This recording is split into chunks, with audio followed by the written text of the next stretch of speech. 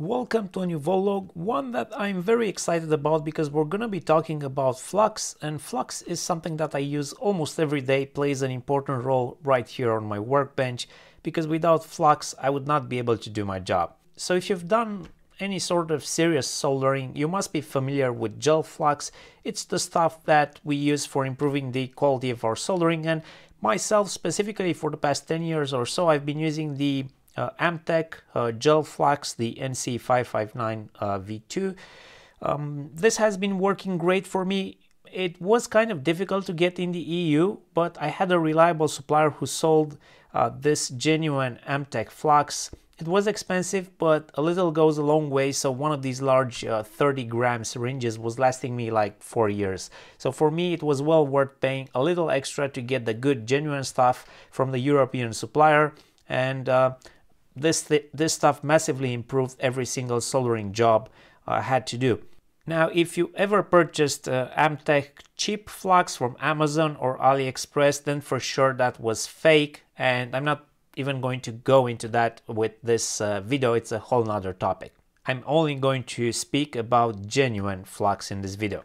So one day when I noticed that, this syringe was almost running out, and I went online to my usual supplier to order another one, I found out that they don't carry the product or the brand anymore. That was strange. I mean, yes, the product does come from the United States. It's not easy to import in the EU, but if they already had a supply chain going, why stop? Further research showed that the product cannot be sourced reliably in the EU anymore. No reputable suppliers were offering this Amtech flux anymore. What's going on? Well, there's a bunch of official and unofficial speculation on a Reddit thread.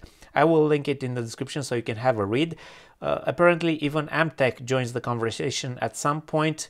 I'm not sure who to believe, who's the bad guy, who's the good guy in this discussion. All I care about is that I can no longer get the Amtech flux in the EU, and there is now another brand called STIRRI that apparently is run by the people who actually formulated the original Amtech flux, but now they've created their own brand, and they're offering newer, improved formulas, and that's what I'll be going forward with. So the whole purpose of today's video is to actually test and review the new STIRRI brand flux, which is available at our friends eleshop.eu, which I will link in the description. Definitely check them out. They're a reliable source for test equipment, and now the STIRRI brand fluxes in Europe. Eleshop has kindly provided these syringes with the different types of flux for free for the purpose of this review, but if you're located in the US, for example, you can buy the STIRRI brand directly from their website or from Amazon. So what I have here today is 4 different types of flux under the STIRRI brand. I have the ASM-TF, the V2-TF, the V3-TF, and the all-new V5-TF. These are the 10-gram syringes, and with each syringe I received a plunger plus 3 needles. They're also available in 5-gram and 30-gram options. And apart from these 4 flux types shown here, there are other variants available. For example, there is one called Hydra TF, which wasn't available in stock, so we can't test that one today. And in addition to that, they're also offering solder paste from the STIRRI brand on eleshop.eu, and I will definitely be checking that out in a future video. So what are the differences between the different models? Well, I do have the different data sheets printed here, with the exception of the V5, which is kind of a new formula for which they haven't yet published a data sheet. But I also have some official info from STIRRI, which tries to explain the difference between the different models in fewer words, so we don't have to delve into all of the details given in the data sheets. So STIRRI says that all of these fluxes are no clean. Most are rosin-based, low-activity, roll zero fluxes, and they're suitable for BGA rework. Now the differences lie in their viscosity, the scent, the halogen content, the initial flux color, the longevity between top-ups, the transparency, the residue color, and the tackiness. Then they separate into 3 categories based on halogen contents and REACH compliance. Now for the halogenated chloride activated non-REACH compliant, we have the V5-TF, designed for mid-temperature alloys with pine-like smell with no UV tracer, and the ASM-TF, which is like universal compatibility, low-mid temperatures, lead-free temperatures as well. This is odorless and it contains an UV tracer. Then there are the halogenated chloride activated REACH compliant versions like the V3-TF, currently their best selling. Universal compatibility, sweet scent, REACH compliant, contains a UV tracer. And then there is the V4-TF and HT-TF, which I don't have here. Those have higher boiling points. And then in the third category, there are the halogen-free, chloride-free, REACH-compliant fluxes like the LTHF-TF, lead-free, low-temperature flux, then the ASM-UHF-TF, which is their universal roll-zero compatible flux designed for broad application use, odorless. Then there is the new V4-HF-TF, again, universal compatible flux with a pleasant sweet scent, unique rosin and resin blend for superior performance. And finally, the one that I have here, the new V5-TF, again, broad compatibility flux with a pleasant sweet scent, suitable for high reliability applications, formulated with the best ingredients available on the market, delivering the lowest smoke output and exceptionally clear residue. This one is supposed to be the best of the best that the brand can offer. Now, additionally, where you see this QCAid logo, that means the flux also contains the UV marker, which helps with quality control, because any flux residue will show up under an UV black light, and I'll overlay an image of how that looks on screen. It basically helps you when doing quality control over a PCB to identify that there is flux residue left on that PCB and it hasn't been properly cleaned.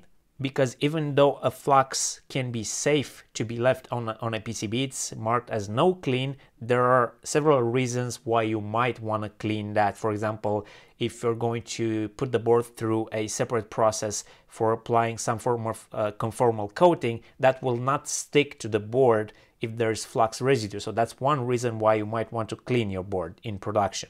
So now let's do a bit of testing to see which one of these STIRRI fluxes I prefer. This is obviously going to be a bit subjective, as I've been a fan of the Amtech NC-559-V2 for so long. I am told that the STIRRI V2 is probably the closest to that, but I'll try to do a few tests that I consider important to try and distinguish between the different types. First, I would like to get like a general subjective feel for what it is like to actually solder a pin header connector, a multi-pin connector using each one of these fluxes. I'll then evaluate the smell and amount of smoke they produce. Not that you would want to inhale these fumes or smell them, but inevitably while working with a flux you will smell it, even with a fume extractor, so that matters. Then I would like to evaluate the amount of tackiness and spread for each formula. Is it going to make a big mess when it's heated? Is it going to change color, evaporate too quickly at high temperature, or is it going to be smoking too much, or how long does it stay liquid, and to help with soldering during extended high temperature soldering attempts. Then I would like to evaluate how easy it is to clean these fluxes with a dedicated flux cleaner, because I always clean my board, so that's important for me for these fluxes to be easily cleanable off the PCB surface. Just for reference, this is the leaded no-clean solder that I'll be using for this test. And I know that you're supposed to be matching the solder and the flux content in the solder with the additional flux that you're adding for soldering, but to be honest about it, like most people will not be matching that. They will be using whatever solder wire they have at their workbench. So I think what I'm doing here is actually closer to a real world scenario. And for the actual soldering, I will be using my JBC T245 with a knife tip, and the soldering station is set right now to 350 degrees Celsius, which is pretty much a standard value at my workbench. Again, these factors will affect the soldering quality and the way the flux behaves, but you know, everyone will have their own settings at their workbench. You're not going to be necessarily, you know, changing your whole workflow just because you got some new flux. So here is me applying the different fluxes and then soldering a dual row pin header. Now these test PCBs that I'm using, while they are INI gold plated, they're not new, so they feel a bit tarnished. They have a thin oxide layer formed because they're at least 2-3 years old. But that makes it perfect for this test because it will give these fluxes a real world scenario where there might be some oxide layer. And my general feel for this soldering session was that, you know, pretty much all fluxes I've tested performed well in terms of how they wet the joint, how the solder took to the joint and how it flowed. They all felt pretty good. Of course, that's subjective, but then I'm gonna add the things that I noticed different, which I think are pretty objective. Now, in terms of smell, the STIRRI V2 had the nicest smell out of the bunch. It was a combination of something sweet plus a bit of pine smell.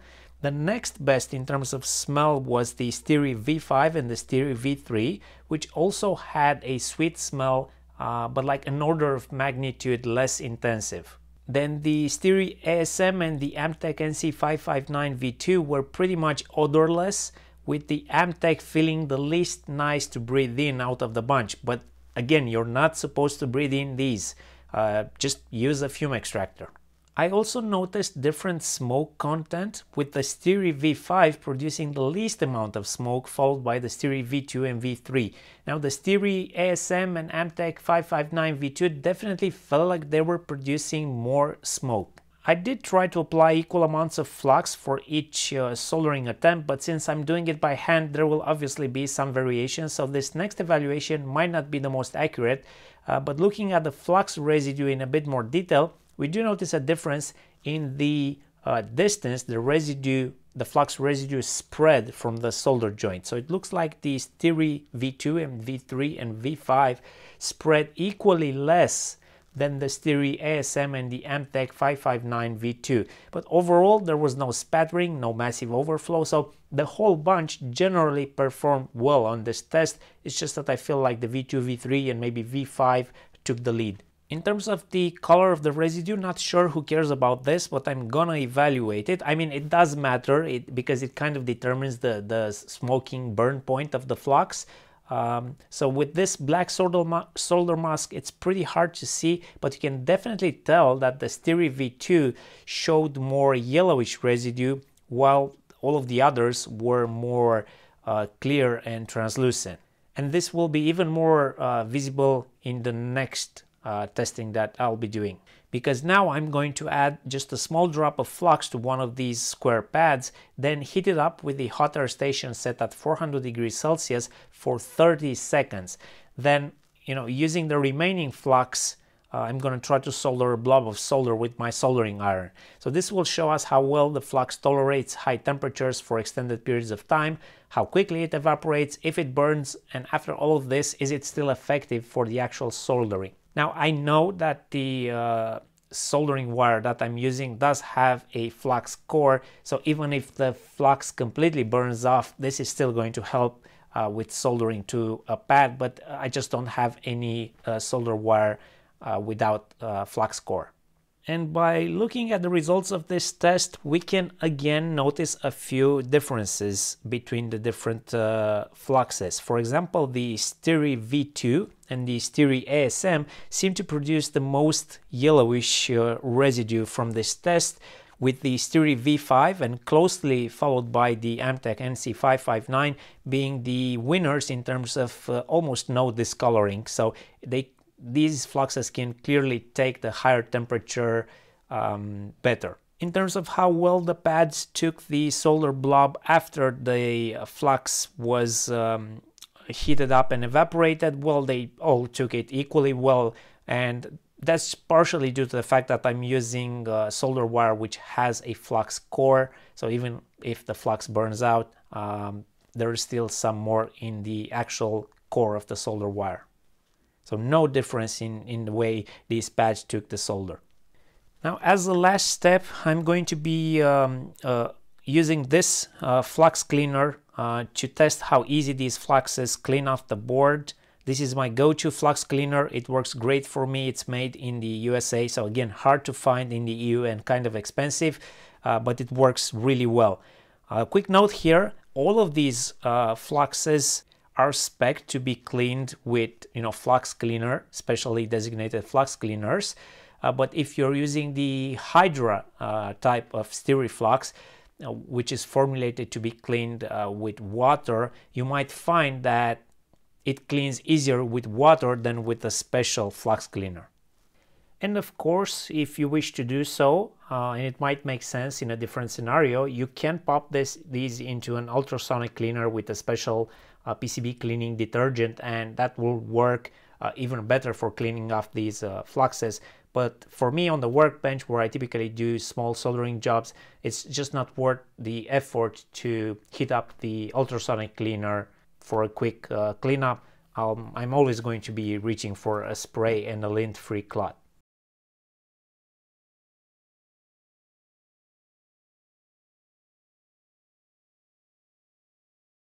In terms of how well the flux residue can be cleaned up, I'm gonna start overlaying some close-up images so you can get a better feel for what happened.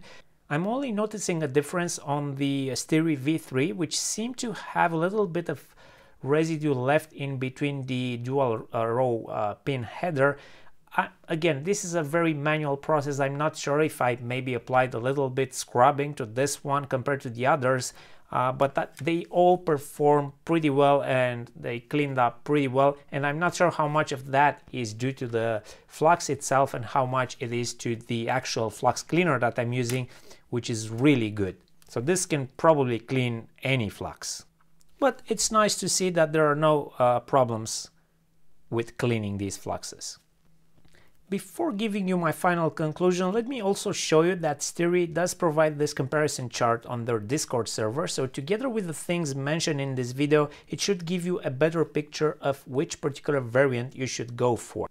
Myself, I'm going to switch to using the STIRRI brand and particularly the V5 Flux because it has several advantages over the others, and these are things that matter to me. For example, it produces less fumes, leaves less residue, can withstand higher temperature without burning, and it's still effective even after extended heating while still having a sweet smell.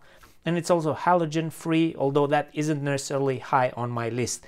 Yes, the V5 will be like $3 more expensive, but like I said, this thing lasts me for years, so for me, it's not a problem paying $3 extra to get the best flux. But if that's a concern for you, the V3 will give you very good performance as well. I'm definitely not going back to Amtech. Well, first of all, because it's really hard to source the genuine stuff in Europe because none of the well-known distributors is offering Amtech anymore.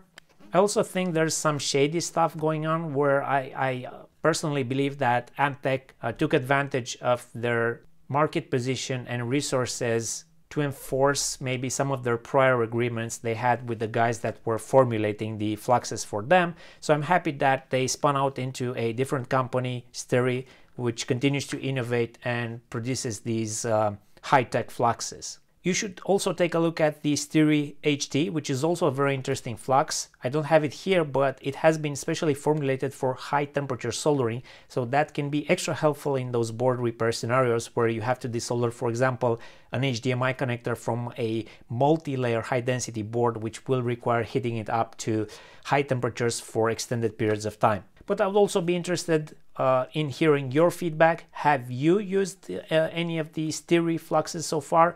And are you willing to give the new V5 a try, because it's certainly a step up in flux technology and I'm pretty sure you will like it. Let me know in the comments below. And should you decide to order the STIRRI Flux and you're in the EU, definitely check out our friends over at eleshop.eu, link in the description. This way you're guaranteed to get the genuine stuff and top service. But like I mentioned, this is also available directly from STIRRI's website and from other resellers in the US.